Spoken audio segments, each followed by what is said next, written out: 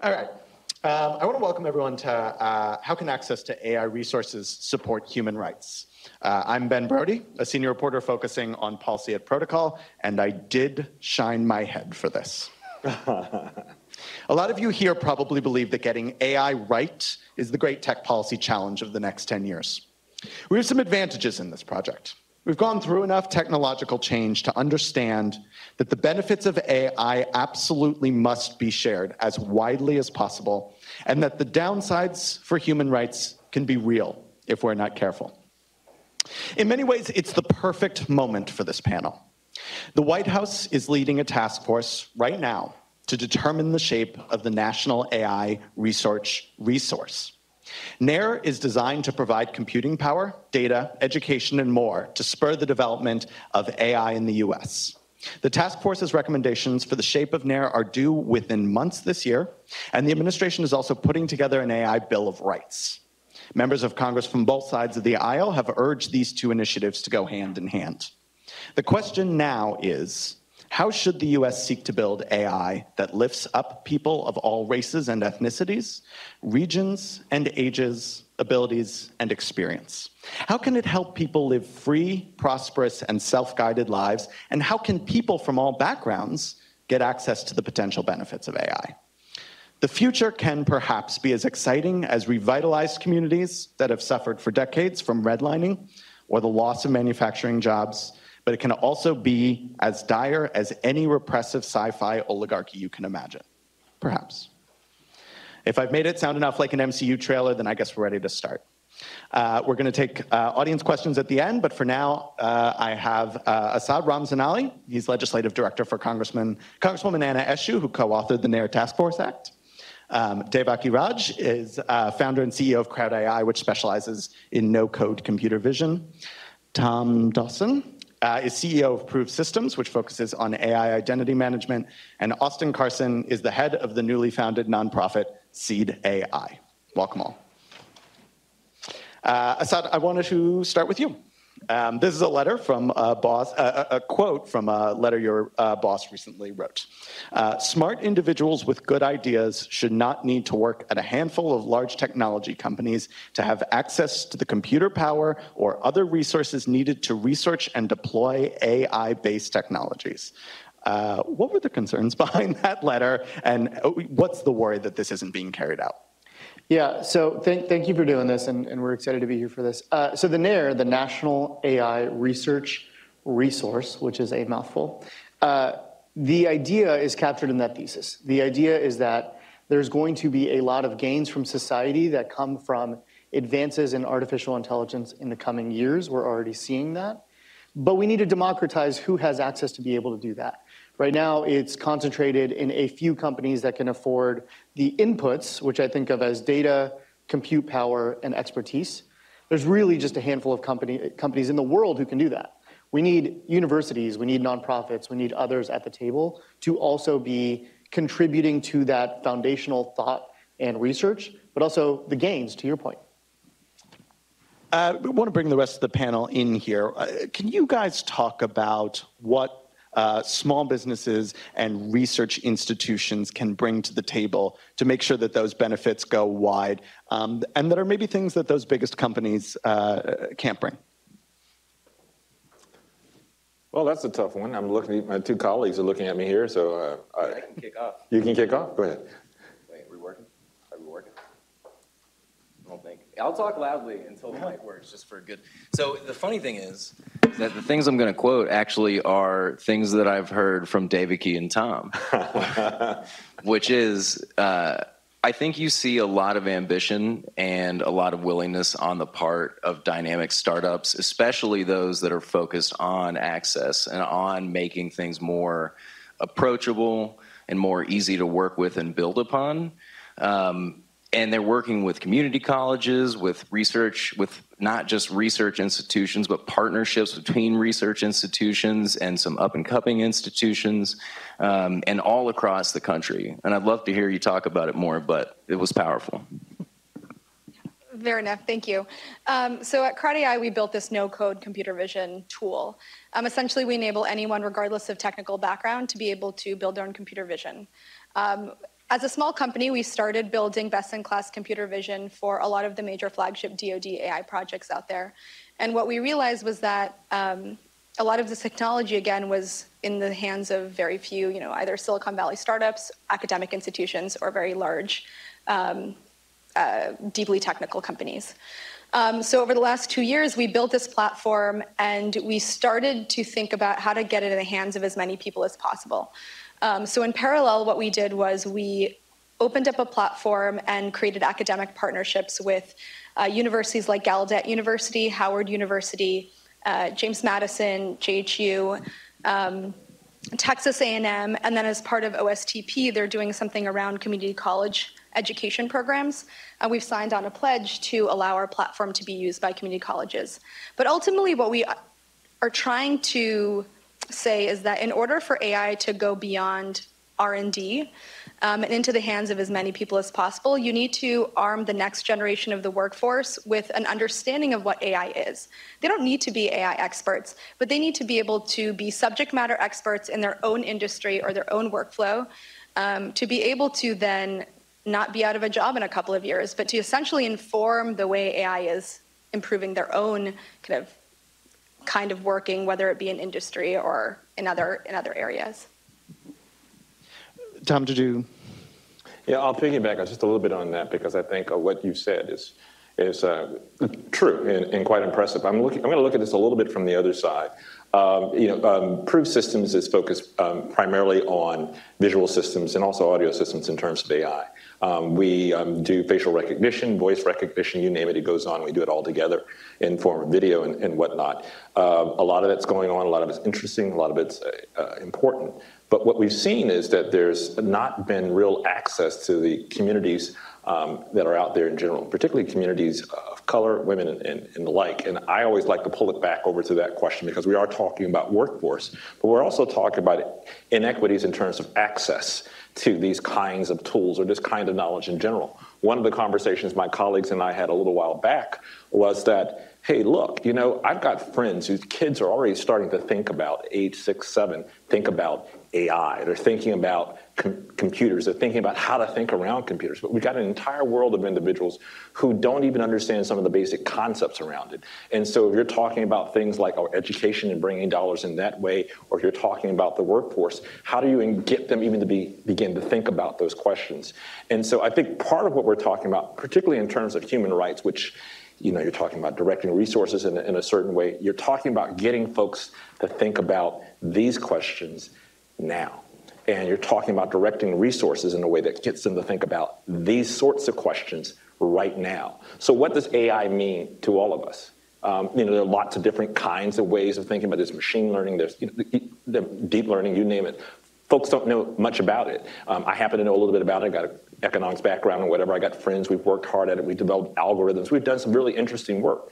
But how many of me, you, any of the folks in this panel there actually exist out there thinking about these questions? And so you look at America right now. You look at AI.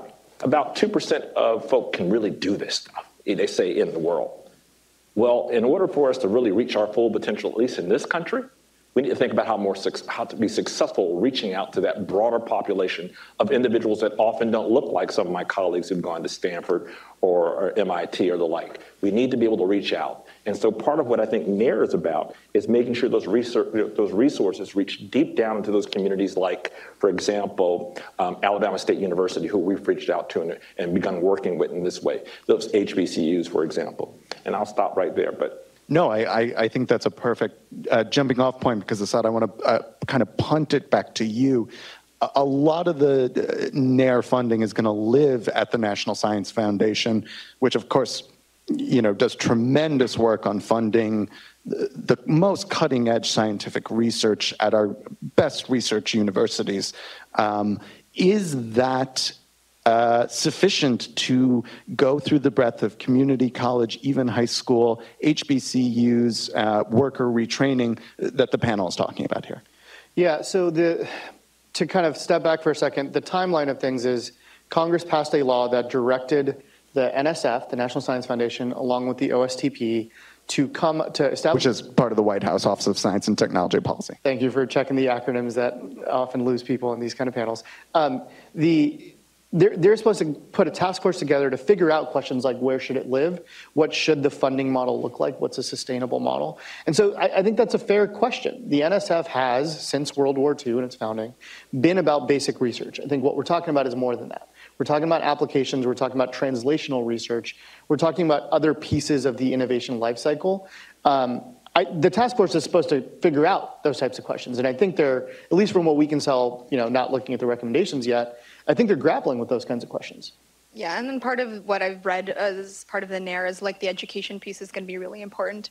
But it's not just about what is AI, but it's educating any type of person that's going to be contributing into the workforce about like how AI could potentially be part of the jobs that they're going to be taking in the future. So what does that mean exactly? Right now, a lot of AI, there's a lot of training associated with it for one type of deep learning. And a lot of those jobs are being now brought overseas. And these are kind of low barrier to entry jobs. I think part of the NARE could be, how do you bring these jobs back over to the US to create training data for all these new types of industries that are going to be relying on AI? So I think that there's a lot of work to be done, not just bringing cutting edge technology and funding cutting edge technology, but also translating these resources to a lot of people that don't want to be left behind when AI takes a larger place in today's workforce and industry.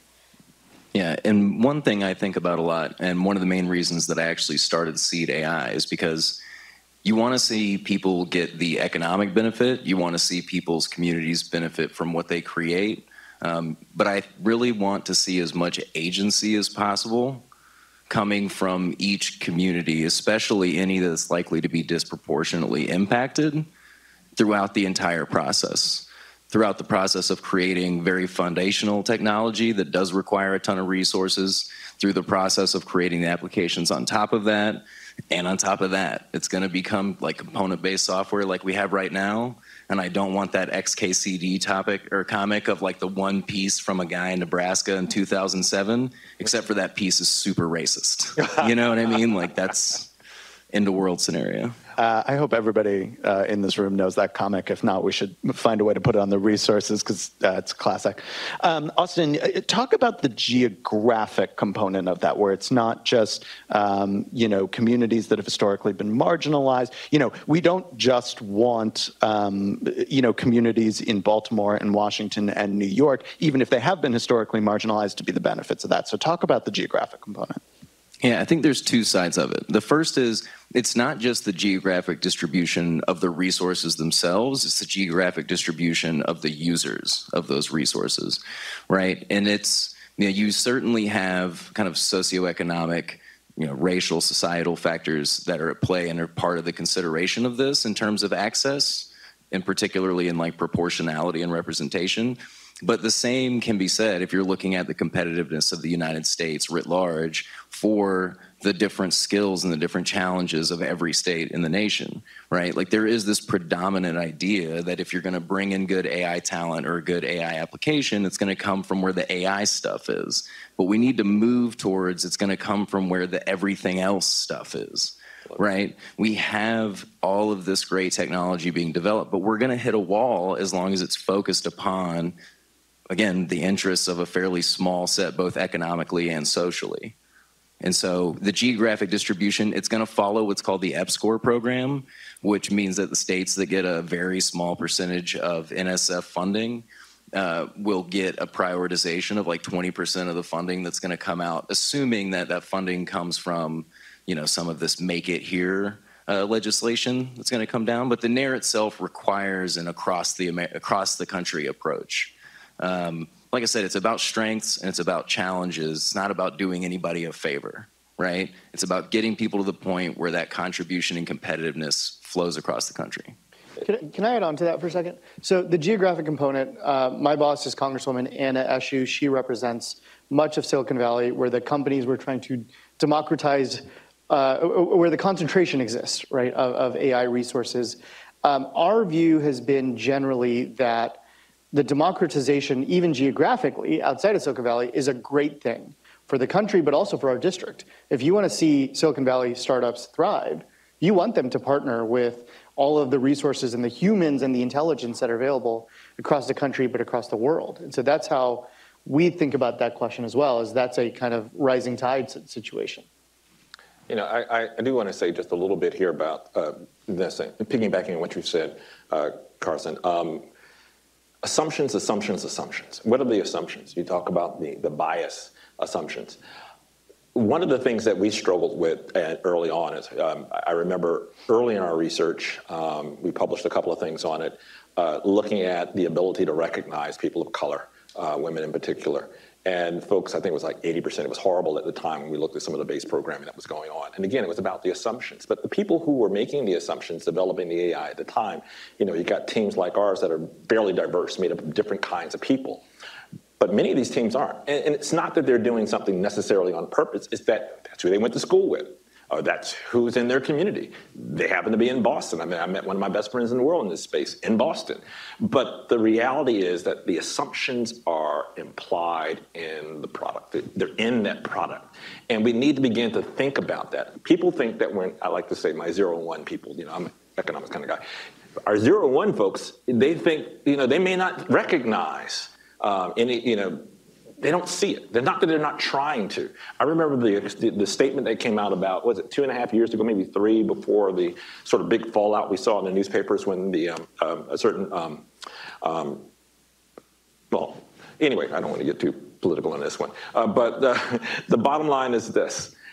Before the big fallout about identification of individuals online came, and we talked about sort of the gender and race bias, there really was no recognition of it. They just simply said, we can't do it. And small companies like ours that began to look at these different types of questions said, that's not true. We can do it, but the resources and the energy put toward it wasn't there.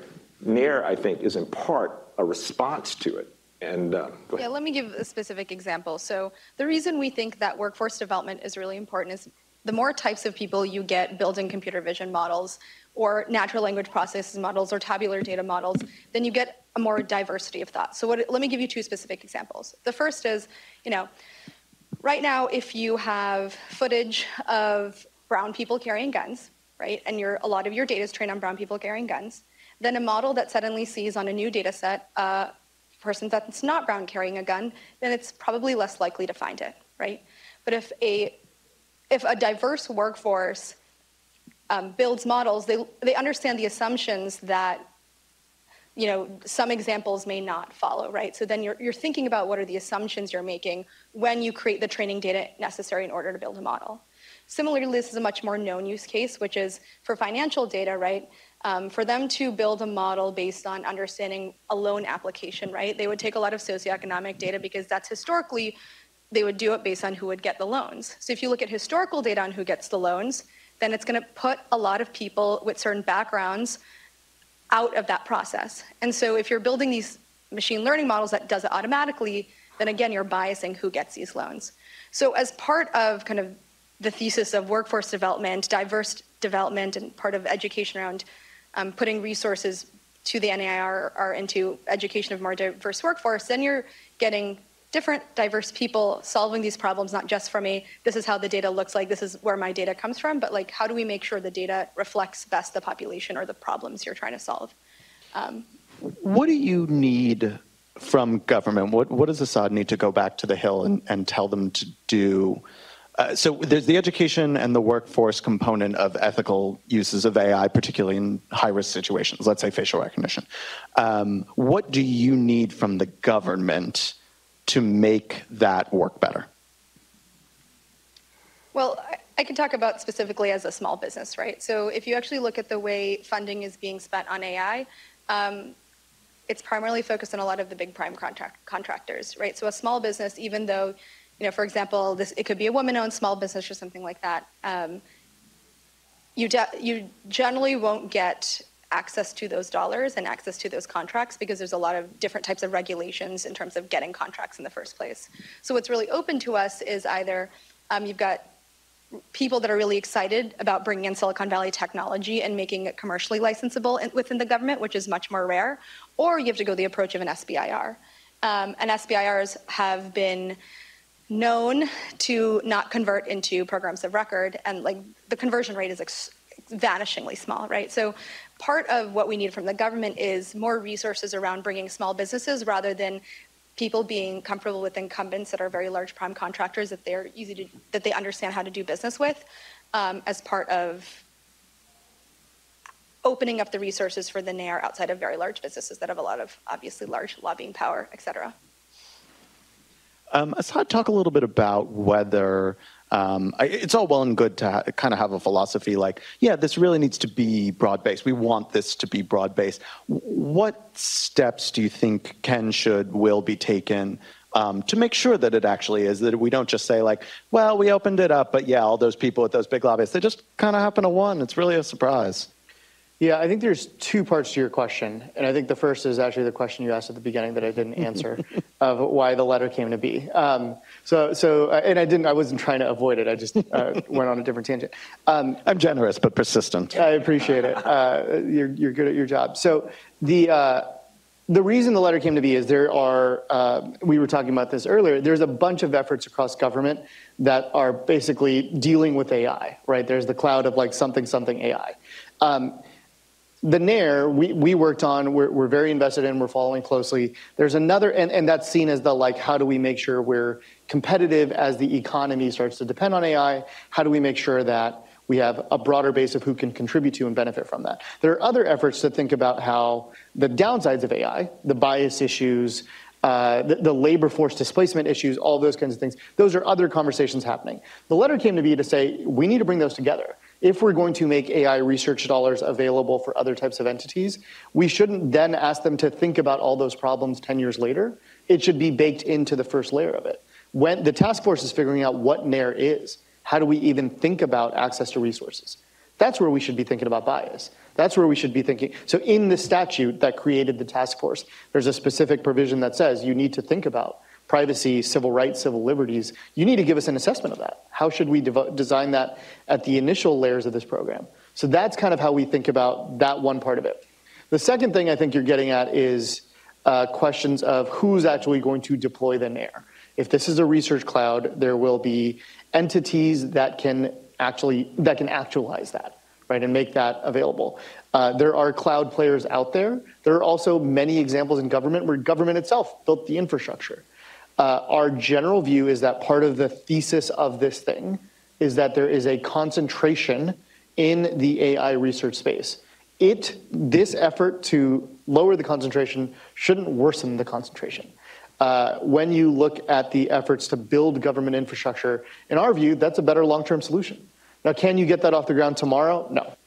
And I think NAIR's got to grapple with those equities of how do you think about those two pieces of the coin, or the task force does. And I'll be curious to see where they come out. Do I have my own biases, and do I think that there are trade-offs? Yeah.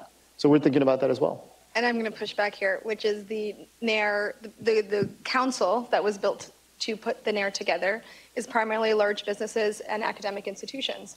I think there's only one small business represented there. So it's kind of, it's still continuing to think about all of the different players that will eventually be involved in the actual rollout of the NAIR outside of just kind of theory and letter writing, right? I think that's fair. Yeah. I think that's totally fair. And I think that's where these, the pressure that comes from people calling out what happens at different steps, that's a good thing. We should be voicing, hey, is this right? Is this how this should look? And we should be gut checking it at every level. So I think that's right. Yeah, and I'll give the NAIR task force a little bit of like a moderating comment on that, but I do understand and agree with the concern. I think watching the task force meetings, they have been eminently serious, at least. Yeah. And there was a letter earlier on in the administration with folks calling for a little bit of more of attention at OSTP for representation and on civil rights issues. And I think if you've watched the NAIR task force meetings, there is a very good faith effort that's been made on that front.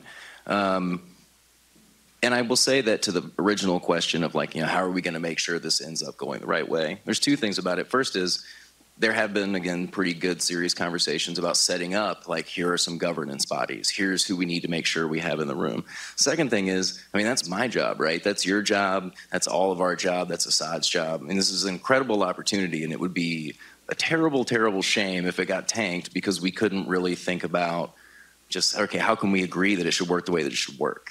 You know, and the second piece is, there's a lot of kind of public-private opportunity to be had here between the entities that are kind of like Tom and Devaki are representing, right? In addition to the folks that build the hardware and do the training and all those things for local academic systems, because what the NAIR is ultimately going to be, you know, as is drawn out in a really excellently complicated graph on the most recent task force meeting slides, which Chandler in particular should check out. I know you want to look at it, you're going to love it. Is going to be connective tissue with a, again, ideally, as stated intent by this task force, it's going to be connective tissue between a bunch of different existing federal and like allocated otherwise resources, much like Exceed is, but at a much larger scale with an easier access point. And so I think that opens you into, again, you're going to address the geographical component. You're going to address some of the socioeconomic components. You're going to have specific intentional allocation for, this is a public-private resource. It should be used for a public good. And we know for a fact that you don't have the time and you don't have the GPU hours to sit and like sim out with somebody everything that could possibly happen. And that's part of the beauty of you having a marketplace and opening things up. At the same time, it's all the more need for there to be a step built into everybody's marketplaces, right? That runs it through it. Let's make sure this isn't going to accidentally do anything terrible, especially as we get to the larger, more complex, more abstracted types of transformer networks that are going to open up that surface even further. So it's an opportunity as foundational movement is happening to set it on as straight as a field as we can without making too many, again, even personally biased decisions. Me trying to think what I think is good for everybody else sitting here isn't going to work. In the early days of Clubhouse, and I'll move on because I can see you're about to yank me, I was on a chat with this guy and he was going on, he was kind of like a, well, I'm not going to say that. Anyways, he was going on and saying that he didn't think that it was necessarily important to have representation because he can like put himself in people's shoes and think about it. And I lost it a little bit. I wasn't proud of it. I said a lot of language I won't say here, but I was pretty upset. But I'm like, no, you can't. Anyways, that was my motivating. No, I want a recording of that. I am going to say something. I have to jump in here very quickly, but this is an important point that you've made. One of the things that we need to remember right now, we're talking about in this world, 2% of people being able to do this stuff, period. And of that, we're talking about a fraction of that being willing to focus on this question. Again, it's not just a work shortage, workforce issue. It's not just a community. It's a survival issue for this country to be able to compete successfully with the rest of the world. We're not just talking about China. We're not just talking about India. We're not just talking. This is a competition question that we need to ask ourselves honestly and make it agnostic both politically and racially. Why? Because it's the only way we succeed in this world and continue to be competitive. You think about this. Everyone likes to use African Americans as the poster child of bad behavior when it comes to drugs, for example. That's a reality. We know that. Any TV show you look at, whatever the first people you look at there, maybe they're trying to do a little bit different, but let's think about this. And I've known a few folks who've come out of this space and then gone on and do other things in their lives and do better. These are really, really smart people playing with numbers and situations every day. Why are we not focused on how to pull them out of their settings and put them in a different direction where their lifelong earning potential cannot just be the same as, but be above what it is that they might make in those professions? Why is that not being championed? And it's because of this sort of disposition that, hey, I can sit myself in the shoes of this individual who happens to be in front of certain kinds of social changes and social challenges. Now look, I'm the wrong person to talk about this. My life is fairly damn privileged. I'll be honest. I have not had the same challenges that some folks have had, but I've had access to talk to individuals who've been in these situations. And I am saying we are somehow missing the point. If we don't get right back to what you've been talking about, how do we encourage folks to be in the work, get into this workforce? How do we expose them? If they don't know, they don't know. And if they don't know, they don't do. And guess what? If they don't do, we all lose. That's where we are in terms of competition in this world today. I just want to take this question just sort of straight down the panel. I want to talk a little bit about vendor responsibility for these high-risk uses. How should we think about what NAIR should be doing about vendor responsibility and the potential, if you talk about facial recognition, the potential misuses of not the actual vendors, but whoever they sell the tools to? And then from the actual vendor point of view, what are the things you think through? I mean, you're actually doing computer vision, so let's just kind of go down the panel that way. I think there's, at the level of abstraction of like in general, how should you think about vendors and vendors, if you will, third and fourth parties? I do think that, especially when the government is involved, there's a level of diligence that's required for not just, I think we do a reasonable job at questions like security, but I think we have to do a better job at questions like equity, questions of bias. And I say better because we're not starting from zero, right? The people who are making these decisions are thinking about these questions. But when you look at the recent, the IRS Clearview, or the IRS ID.me situation, right? That's one of those things where like, what was the equity thinking ahead of time? And it wasn't none, right? I'm not trying to sit here and bash the IRS, but I think there was what could we have done a little bit better? You can. I might want to. Yeah, I think this is a really interesting question. Part of it as a vendor, you think about what levels of kind of security does the end customer, i.e. the government, have on your AI, right? So a lot of computer vision, right, as a Silicon Valley company, you have to think about not everybody wants to do AI for the US government when you think about hiring. So what are the things you're willing to do when you're not willing to do? And what are the things can you translate back to the company that, for example, the DoD does to ensure that your AI isn't just going to potentially run amok? Part of it is just looking at a lot of DoD kind of core tenets, which is they won't just automatically use an AI without having humans in the loop making the final decision, right? So kind of making sure that the AI that you do isn't something that's just going to be immediately used for something without any kind of human interaction. In parallel, right, as a small startup, there's things that we are going to do and we're not willing to do. And that's something that we put together some AI guidelines and ethics that we as a company came together to put together. And that's something that we also have to continue grapple as technology changes, as use case changes, as world affairs change as well. So for us, it's a very complex problem that we actually have to grapple with every day. Our company is also a small business like yours. As a founder, with my other founders, we sat around and had lots and lots and lots of debates about how we're going to train our solution, how we're going to train this platform. And what we ended up doing in terms of AI, we have visual and audio, but the visual solution, we realized we wanted to tweak. We did not want to hold on to people's data, but this was an early on decision as opposed to not picking on ID.me and others. But this was an early decision that we made. How do we want to train our solution? The notion that, for example, now I think it's coming into popularity now, the idea of being able to develop, which we did, sort of a zero knowledge proof or zero knowledge protocol for taking in data and not holding the data, because even the visual, it's still data. How do you use that data? It became really important to us. And we had to it was a financial decision. It cost us money, it cost us time, but it was ethically important to us in terms of what we were going to do. Now, I may not be saying all the things that my CTO and co-founder and partner might like me to say in terms of the right way, how to say this the right way. But the bottom line is up front, it was part of our thinking. Now, the question becomes when dealing with vendors and others that we would like to use or involve in our work, do they share our philosophical bent? I think that if, for example, the question about ID.me and others hadn't become a big issue, lately, I don't think people would have considered what we had been doing in terms of this approach to how you use the data or whether you can hold on to the data, or people wouldn't have been thinking about it. Now they are, but they weren't thinking about it before. And that tells you something, that somehow we're disconnected from the concerns that folks have about privacy or the direction morally or ethically in this country. Not saying that this was a moral question. There's a disconnect. And we, as creators, inventors, business people, we need to take the lead. This is the generation of change. This generation of folks right here in front of you. All these folks who are in this age bracket here, we know right and wrong, and we know the outcomes of bad decision making.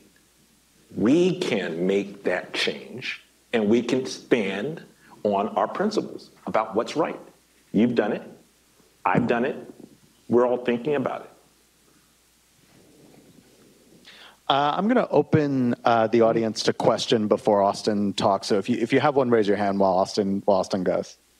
All right, I'm like completely lost my train of thought. No, I would say the first thing is what folks have talked about here, which is think about it seriously, right? And from my experience, the vast majority of folks that I have talked to are thinking about it seriously.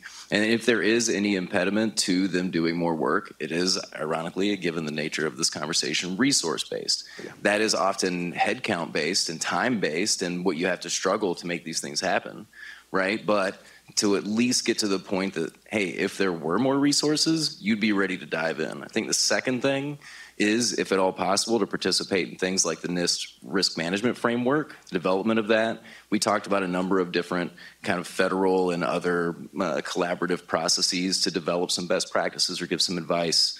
The willingness of everyone here, the desire to participate. And the same thing, I think, with making the relationships between yourselves and other community colleges and institutes and institutions that are not, again, currently well represented or are not currently given the opportunity to engage and apply this stuff.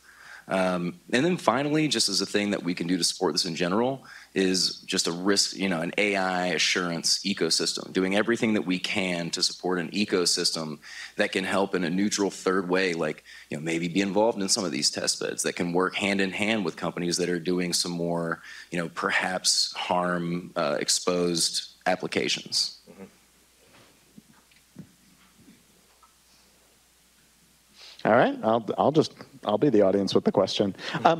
Talk about the hype around AI. I did this in my intro. I talked about the Terminator, and I also talked about Paradise. Are those? How important is it to avoid the hype, particularly as you try to bring people into either working in the space or using AI in a way to actually make their lives better? We primarily focus on AI that is low-hanging fruit, right? How could you automate rote tasks that happen a lot, either on the manufacturing side, when you work with a very large beer manufacturer, one of the largest roof tile manufacturers, alongside the DoD, right?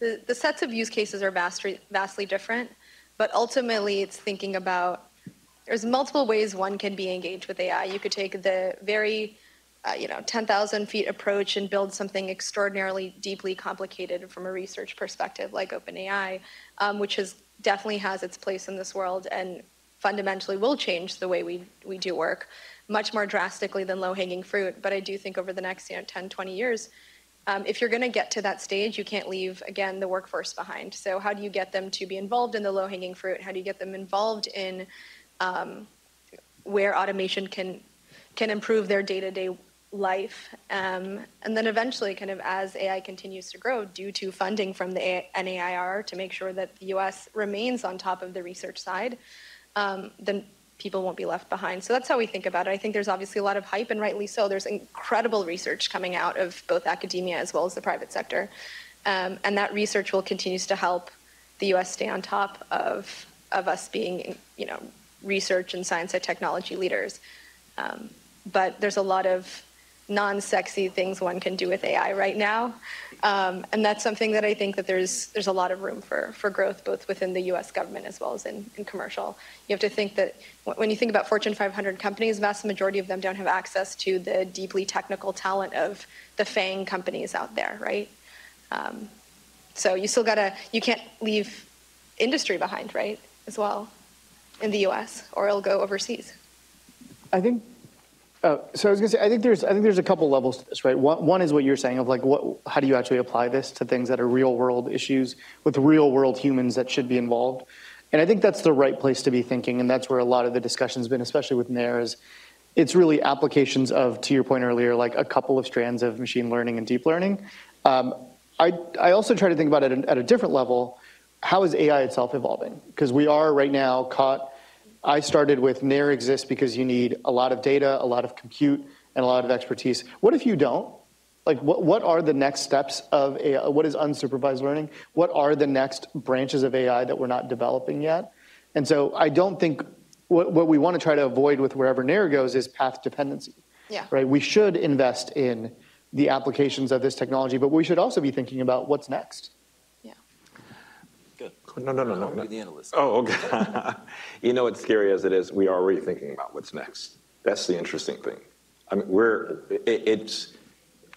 this, to use Terminator as a joke, but the reality is we are, what we're thinking about, what we're playing with right now, we need some responsible actors in the mix, because creators create, and that's what I think of the people, my team, my best friend, I think of him as an artist. And frankly, he was an artist. He plays like a million instruments, he's just, we sit around and toss ideas back and forth, and, my wife and I sit, she's an artist, these guys are artists. And so they just like to create. Now, getting them to focus in on something that's useful, but when you push them on a tangent, particularly when we talk about visual systems or the like, their minds are just, how do we do more? We have to be aware of that. It is scary. I mean, frankly, it is. It's scary. And I think in the next 10 years, we really, what we'll see in the next 10 years is going to be frightening. And the fact that there are more honor students in China working on issues than there are students that we've got in this country, not to be political here, I'm just throwing it out. Tom can't help every now and again, but we still love him. We keep him around. Yes. I would say two things, one helpful, one unhelpful. So the first is, I normally tell people, talking about the pace of AI acceleration, talking about the pace of AI research, it's accelerating at like an unimaginable pace. It's completely bonkers, and I'll get into that after the helpful part. The helpful part is, even if AI technology froze today, and we didn't have any new research for just the next 10 years, we have 95% unexplored space in the, quote, boring stuff that Devaki is talking about, where you can go and not the shit we talk about all day, every day, but in the just random stuff that makes life better for people across the country to apply what we already have and make. So now to the unhelpful part. It is getting completely insane, and it's about to get way completely insaner. Mm-hmm. And I think that the lack of knowledge of that itself is somewhat dangerous, both to the point of anticipating the future needs of a system such as a national AI resource, and explaining to policymakers and any other person exactly what's going on, right? I mean, I remember, there's a couple really capable generative technologies that came out that sparked real concerns about deep fakes is one thing, which we all probably remember. And then these systems called GPT-2 and GPT-3, which can generate text. And all of a sudden, GPT-3 gets sophisticated and large enough that it's a general system, which we always talked about never having general system. It won't happen. It'll never happen, because we thought of it as like a thing with a soul and not a thing that was generally productive and useful. And all of a sudden, as soon as that happened, there was a no-code platform everywhere. There was like image generation. There was video generation. And since that happened like a year or two ago, there have been 6 different, even bigger and crazier versions of this stuff. And I'll say, hey, this is cool as hell. This is like one of the coolest things that has happened in technology ever. We made electricity that can like have some slight maneuverability and thoughts and feelings about stuff that are a representation of ourselves, right?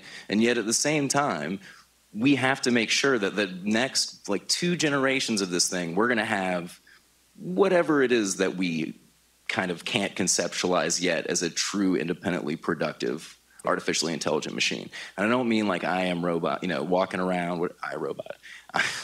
iRobot, not I Am Legend, way darker. iRobot, walking around. But like those systems are an abstract representation of the humans involved in collecting, curating, and creating the data inside of them. Because, again, unsupervised learning on the rise going to continue to be. Reinforcement learning, where stuff happens with, again, the machine kind of learning in a simulated environment or a real environment or whatever.